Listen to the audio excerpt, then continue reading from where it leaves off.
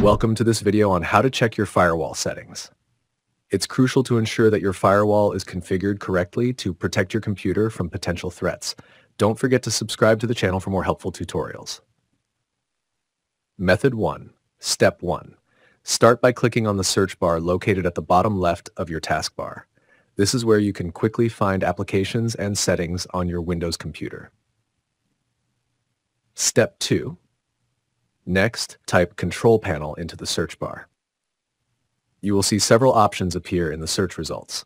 From there, select Windows Defender Firewall.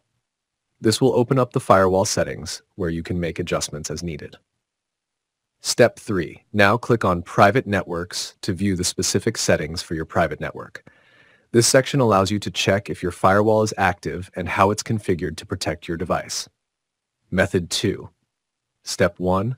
If you prefer a different method, click on the search box again and type Windows Defender Firewall. This will take you back to the same settings interface.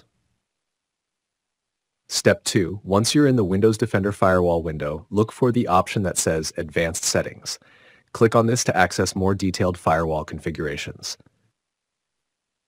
Step 3. In the Advanced Settings section, you can now view the inbound rules, outbound rules, and monitoring settings. These sections help you control which applications can send and receive data through the firewall, giving you complete oversight of your network security. And that's it. Thank you for watching.